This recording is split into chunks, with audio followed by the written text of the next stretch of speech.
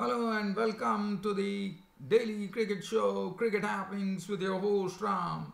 And on this particular show, as you know, Sri Lanka had to win the two remaining matches. Today was the fourth ODI, but in fact, India had a crushing victory. So that essentially means that Sri Lanka automatically, right now, as of now, I mean, they still have an opportunity, but if they had won the two matches, they would have actually automatically qualified for the World Cup 2019. But now they have to wait. They have to wait for qualifying. They still have an opportunity, but as I told you, but it is a race between Sri Lanka and West Indies, because now Sri Lanka has to look at how West Indies fare against England in the ODIs, and then that is the only way that Sri Lanka can automatically qualify. So that is one news that I would like to share about, and we're talking about the fourth ODI where the Indians, on a belter of a wicket, had a crushing victory by 168 runs with Virat Kohli going and making his 29th ODI ton, and Rohit Sharma following it up with his second century of this ODI series, and India went on to a very tall total of 375. Angelo Matthews tried his best to use all his experience to see what he could do, but all in the end it was all over. 168 runs victory for India. So I'll be talking about that, and also we will talk about the Caribbean Premier League. There was a wonderful match that was played yesterday, and what one saw yesterday was a 20-year-old boy by the name Usain Thomas, I suppose. I'm going to talk about it.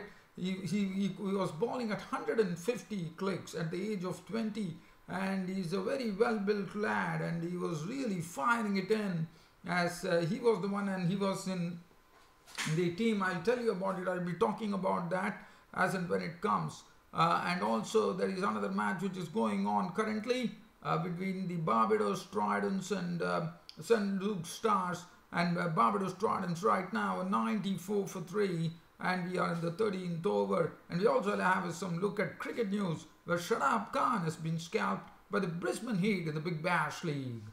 So I'm going to start off by talking about the fourth ODI. So let's talk about the fourth ODI. India were the ones who actually won the toss and elected to bat first. Well, the start was not good for sure. They had debutants on both the sides. India had Shardul Thakur making his debut, and the other end it was Dilshan Munawira, the opening batsman, and Pushpa Kumara, who was actually making their ODI debut. So it all started with Shikhar Dhawan being an early victim when he was caught by Pushpa Kumara of the bowling of Fernando for 4 of 6 balls with 1-4. That was wicket number 1. But after that, what followed was simply, I would say, very tough times for Sri Lanka, because it was a huge partnership which started between Rohit Sharma and Virat Kohli, which added 219 runs to the good. In how many overs, I can tell you that they took 30 overs, 29 to be precise, 29 overs. They added 219 runs. It was well done too. Rohit Sharma was in his element, no doubt about it. Virat Kohli was playing his pull shots, his cut shots. I mean, he was absolutely at ease. Both the batsmen were at ease, and there was nothing that they could worry them. The bowlers were really getting tonked for runs. Malinga, Fernando, Matthews, Pushpa Kumara on his debut was listless. Dhananjaya went for runs. Everybody who bowled actually went for runs, and this partnership went on to great proportions. From India, at the time when they were 6 for 1, they recovered to 225, with Virat Kohli making his 29th ODI ton, and he made 131 of 96 deliveries, 17 fours and 2 sixes. Rohit Sharma's contribution was 104 of 88 deliveries, 11 fours and 3 sixes. As that wicket went, that really gave Sri Lanka some heart when Rohit Sharma was out to Matthews for 104, Kohli was out to Malinga for 131, Hardik Pandya hit 19 of 18, that is 1-4 and 1-6. Rahul once again falling cheaply, not having a good ODI series. KL Rahul coming into the middle order, caught De Silva bowled Dhananjaya for some. Dhananjaya got his only wicket of KL Rahul, and then it was left, and that was the time that Sri Lanka, I thought, really came back into the game. But what they did is they were 274 for 5 at the stage when Rahul left the scene, and Rahul left the scene in the 38th over. And at that time, India would have definitely be eyeing 400. There was no doubt about it. With still some batting to come in the form of Mahendra Singh Dhoni. Manish Pandey got his opportunity, and but I thought the Sri Lankans did well to pull it off, in the sense they really kept India on a tight leash. Not a tight leash, I would say. In the 38 overs, they were 274 for 5, and I would say around 81 runs was added in the balance 13 overs by the pair of Mahendra Singh Dhoni, who remained not out on 49 of 42 deliveries, 5 fours and 1 6, and Manish Pandey coming into the once again showing what a consistent player he is. He made an unbeaten 50 of 42 deliveries with 4 fours, as India finished at 374 for 5 of their 50 overs. Malinga 10 overs 1 for 82 was slammed, I would say. Fernando 8 overs 1 made and 1 for 76. Angelo Matthews 6 overs 2 made 24 runs and 2 wickets, bowled with a semblance of respectability. Pushpa Kumara 9 overs cost him 65 without a wicket. Dhananjaya 10 overs 1 for 68. De Silva 2 overs 1 for 19. And Milinda Sriwardena 5 overs no made and none for 36. Now 375 was the target, 76 was the target for the Sri Lankans, and the Sri Lankans never started, I would say, because today they had Nishan Dikwala with the deputy opening batsman Munavira, but it was quick work by the Indians. I mean, they kept on piling the pressure on the Lankans with the tall total, as Shardul Thakur got his maiden ODI wicket, and Dhoni got the catch. And also, one thing that I would like to share, that Lasith Malinga went on to pick up his 300 wickets when he actually had the scalp of and you would always remember that, because he took the wicket of the very priceless Virat Kohli as he picked up his 300th wicket. And as far as the Sri Lankans were concerned, Dikwala was caught behind the bowling of Shardul Thakur for 14 of 11 deliveries, 3 fours. Munavira and Mendes were at the crease, but as I said, it was Harakiri. Then Mendes was run out by Rahul for 1. Dilshan Munavira did not have a good debut, caught behind the bowling of Bumrah for 11 of 24 balls with 1 4. Tirumani went to the bowling of Pandya for 18 of 27, 1 4 1 6, and then it was left to Angelo Matthews and Sriwardena to actually go and stem the tide for the Sri Lankans. From 68 for 4, the partnership really it was let me see, Amit. I mean, they basically bowled 73 runs. 73 runs partnership happened between Milinda Sriwardena and Angelo Matthews, as Angelo Matthews and Sriwardena tried to retrieve the situation for Sri Lanka, as they were struggling at one stage at 68 for 4, and then they managed to push it on with this partnership to 141, and that was the time Milinda Sriwardena fell after making 39 of 43 times 3 4, become a victim of Pandya.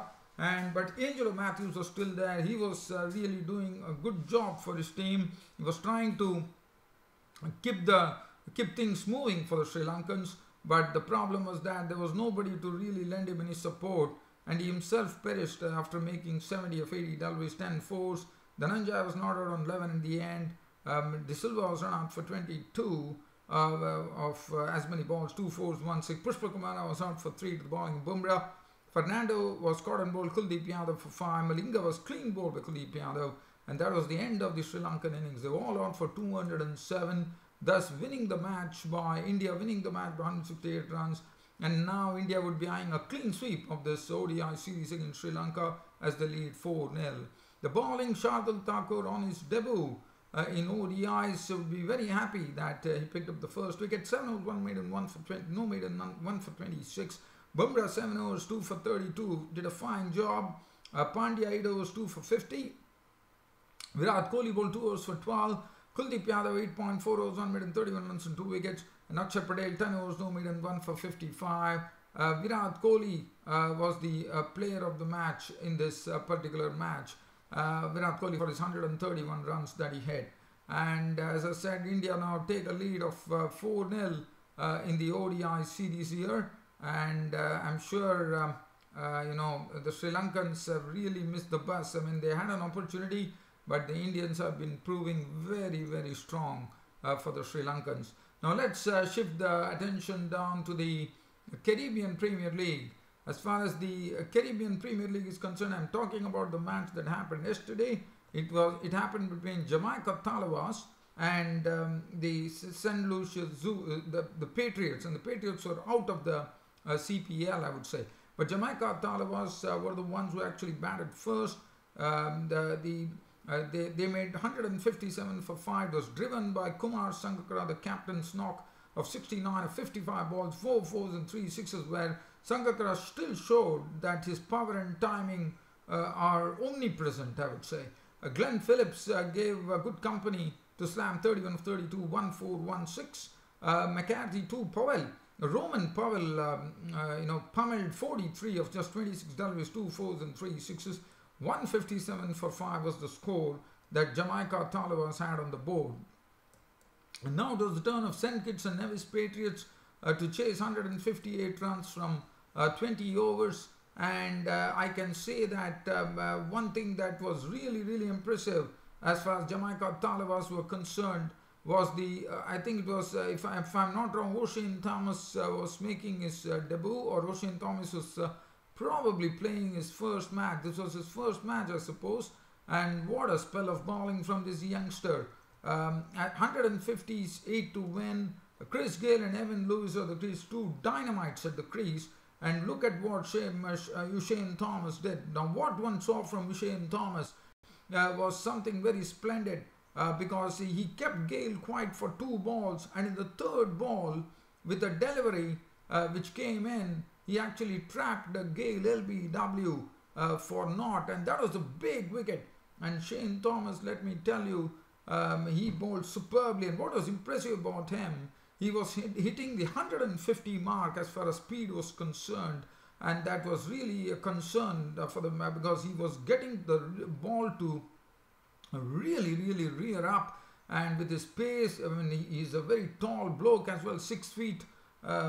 He's 6 feet, and the way he bowled, and also seeing his physique that he has of a tall, it really tells me, like, I probably think about Patrick Patterson, the former West Indies bowler. I mean, that was the build was absolutely ideal, like Patrick Patterson. And what a spell of bowling from this young boy, 20 years old, generating speeds of 150, and I'm sure this guy one day would probably play for the West Indies. Gayle was LBW bowled Thomas for naught, and Thomas also took the wicket of Brathwaite when Kumar Sangakkara brought him back, and he picked up his wicket, caught by Griffith, and then Mohammad Nabi was caught and bowled Thomas as he got a ball to really rear up, and Mohammad Nabi was into his shot, and the ball skied, and Thomas took a good catch. So 3 wickets were taken by Thomas, 3 for 31 of 4 overs.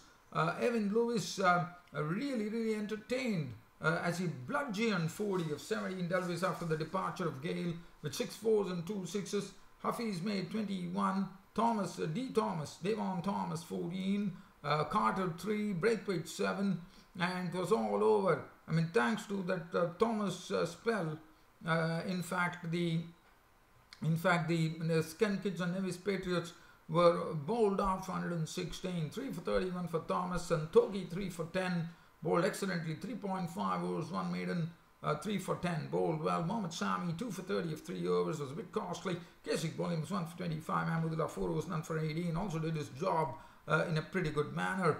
And that was what happened yesterday. And right now we do have one match which is underway here between Barbados Tridents and the St. Lucia Zooks. And as I'm talking to you, we are in the 15th over here at Bridgetown in Barbados, and Barbados Tridents are 129 for 3. As I'm talking to you, Dwayne Smith is doing a fine job. He's not around 68 of 47, 4 fours and 4 sixes. Morgan is not out on 4, and both are looking pretty good. Morgan, as you know, he can also be a very devastating player, as you know. So 129 for they are very well placed right now. Probably they should be aiming around 170 yard mark, I suppose, against the St. Lucia Zouks. So that's a bad situation. Now I'll give you some cricket news as well. The cricket news is coming in from the Big Bash League in Australia. As you know, the Pakistani bowler Shadab Khan, the right leg spinner, who has a wonderful googly to bowl. He has been signed up by the Brisbane Heat.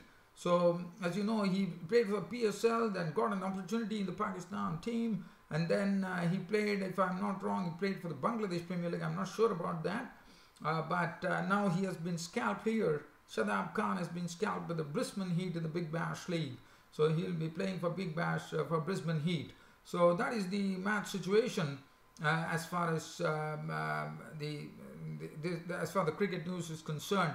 But that's it, my dear fans and subscribers, as far as today's daily cricket show goes. Hope you all enjoyed this cricket broadcast of mine. With more to come on my next cricket broadcast, this is your host Ram bidding you all a very good night.